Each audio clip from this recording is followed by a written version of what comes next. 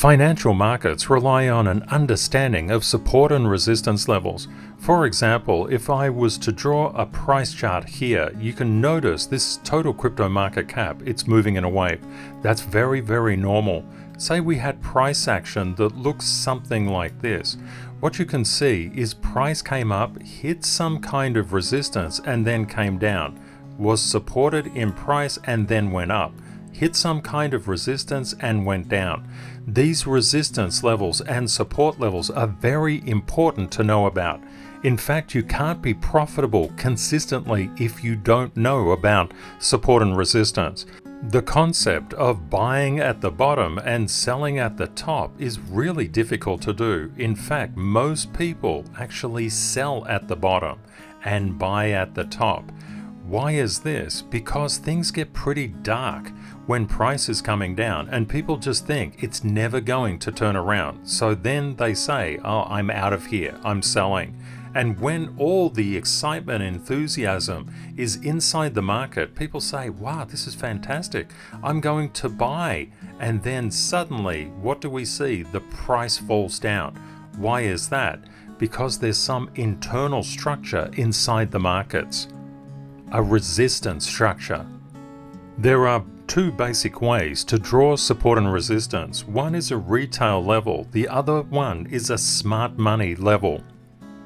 Retail support and resistance is just literally the chart that they view. They'll say, oh, there's a resistance level here, there's a resistance level here, there's one here, oh, I see one there, or is it up there, or could it be down there? I'm not quite sure.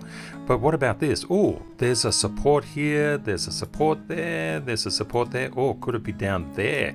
Oh, actually, is that resistance up the top? Or, oh, maybe this resistance is here and not there. Oh, I'm not quite sure.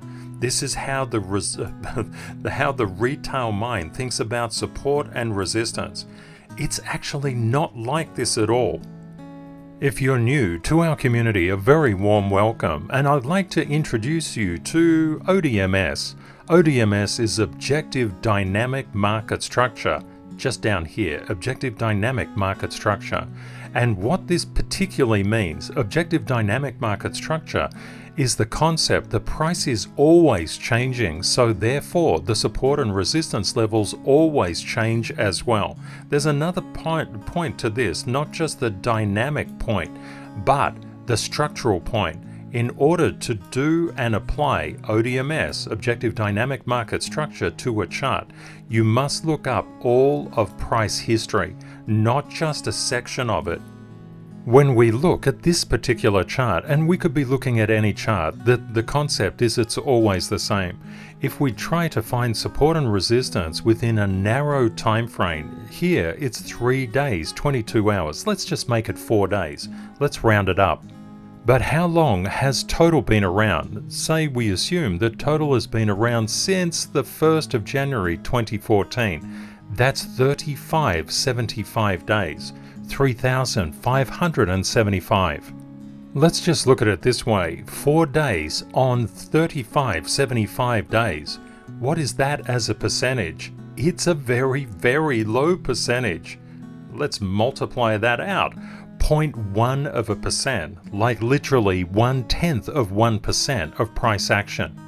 What does this practically mean if we're looking at 1/10 of 1% in terms of price action and saying the resistance level is here? Or is it drawn to the tip, or is it drawn through the bodies of the candle? That's another thing that you might want to just pay close attention to. When you see many different people marking up a chart, some people will mark it to the candle bodies, others will mark it to the high or down to the low.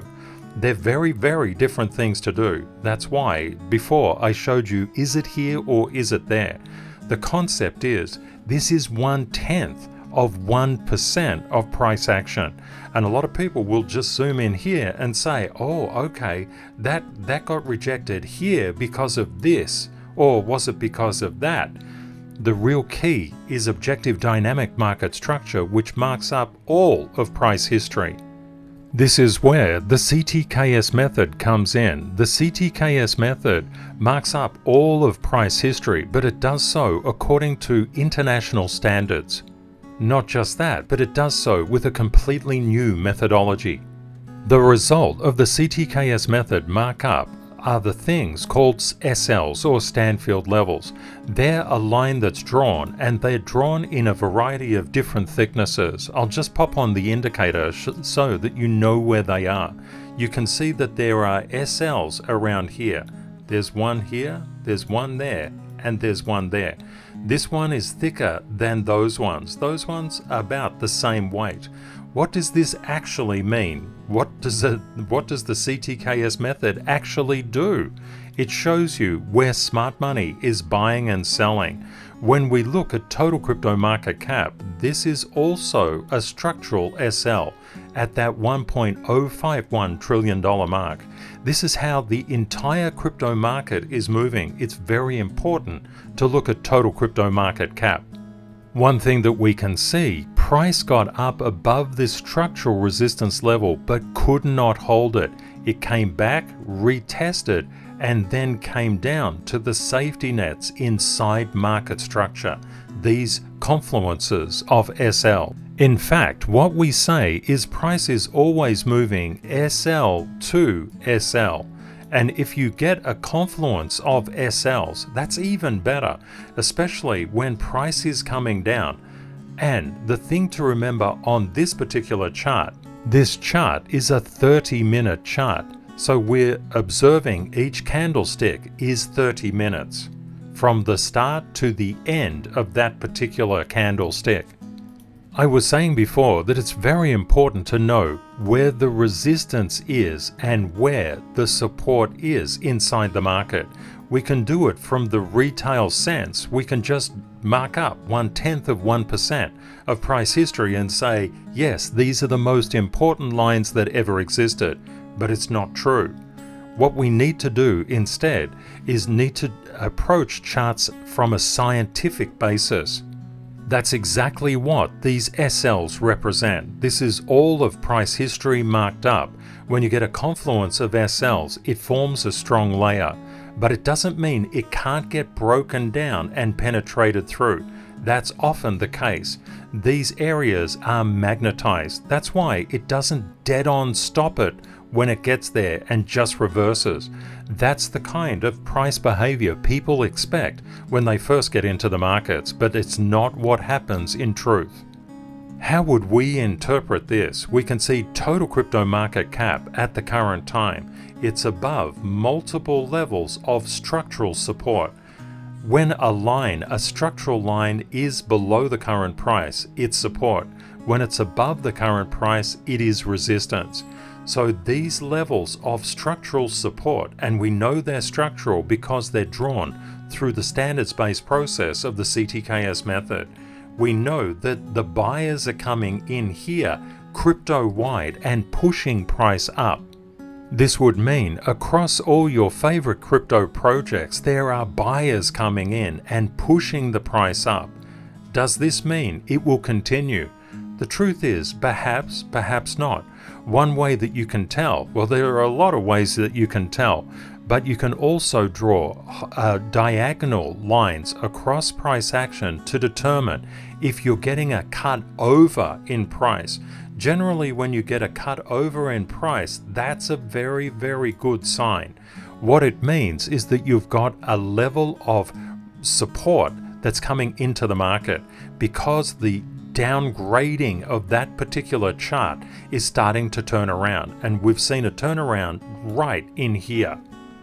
How we draw the lines with the CTKS method is incredibly precise. We don't do it like this, but I'm just trying to draw on the screen to help you to look at what I'm looking at.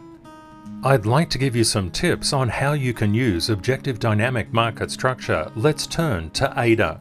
And when we look at ADA, the one thing that we can see, price has been making a downtrend, but we don't know the structure until we turn on the indicator. Let's go for that now and see where the CTKS method has marked up price since 2017. Again, we're not trying to look at just what's in the window in front of us. We want to look at what's outside in the entire landscape of price. One thing that we definitely see around this area, there was a structural support when price was above. Structural support, another structural support, another structural support, and another one. But these ones are lighter. There was so much support underpinning ADA. But what happened? This gave it away. When you get a cracking of the concrete, this is what I call this particular price action. It's not good. That actually means that the price is in all likelihood heading down to the next series of structural support levels. A lot of people could easily buy around here, but when we see signs like that, the cracking of the concrete once cracked gets weaker and weaker, and in all probability we're going down. All of trading and investing is probabilistic, and that's important to know. When we lost this lower structural support level, which was a light one, where did we get caught? We got caught at this next structural support level. This gives you X-ray vision inside financial markets. But notice this one. This one is a confluence of smart money levels. There's a variety of them hanging out there, as well as a lower one down here. And you can see these gravitational levels are very good at stopping price from going down. A lot of people, when they see price coming down, they think it's just going to go to zero. It's just going to go to another SL. Or more particularly, a confluence of them, a collection of them. Please let me know if you find this kind of analysis helpful. In crypto news today, the probability of a Bitcoin ETF is increasing. The SEC has given up. Reuters has reported that the US Securities Exchange Commission does not plan to appeal the court decision on the Grayscale Bitcoin ETF. Previously, the Securities Exchange Commission rejected the Grayscale Bitcoin Trust application on the grounds that the products were not designed to prevent fraudulent and manipulative acts and practices. Analysts are now saying there's a 90% chance of approval for the Grayscale ETF by January 2024. In other news, Ferrari added Bitcoin and cryptocurrencies as a form of payment. You can now buy your Ferrari with Bitcoin, Ethereum, or USDC, or why not all three? Also, there will be no fees or surcharges if you pay with crypto. It's really good to keep yourself up to date with the key macroeconomic data releases. If you go to ctksnews.com across to the Market Analysis tab, we can see next week we have the New York Empire State Manufacturing Index. In a few days, retail sales are coming out. In about 4 days, Fed Chair Powell gives his speech. In the last trading session across the main markets, the US markets were red. And now we look at the crypto market. Crypto market is kind of just hovering, just treading water. If you go across to the market cap tab, you can see crypto bubbles. And let's have a look at the daily basis. Wow!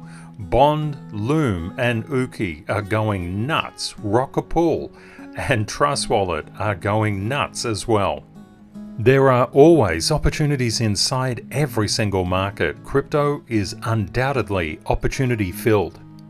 We can see the crypto market is relatively flat except for Dogecoin, which is starting to bark. Let's have a look at the greatest gainers. Over the top, Binance coins. We can see Barn Bridge right out in front, 81.3% up to date, followed by Uki, Loom, Rockapool, Trust Wallet, Teller, Drep, Liquidity. And let's have a look at the greatest losers. Holo, Unfi Protocol, Alchemex, Hashflow, Merit Circle, and Decred. The FOMC will meet on the 1st of November, and we're seeing a reduction in the probability of a 25 basis point increase in the federal funds rate. It's dropped to 6.2%. down from a week ago, 27.1%. This is really good for the markets. The crypto market is becoming increasingly optimistic. You can see the levels of fear have been coming down.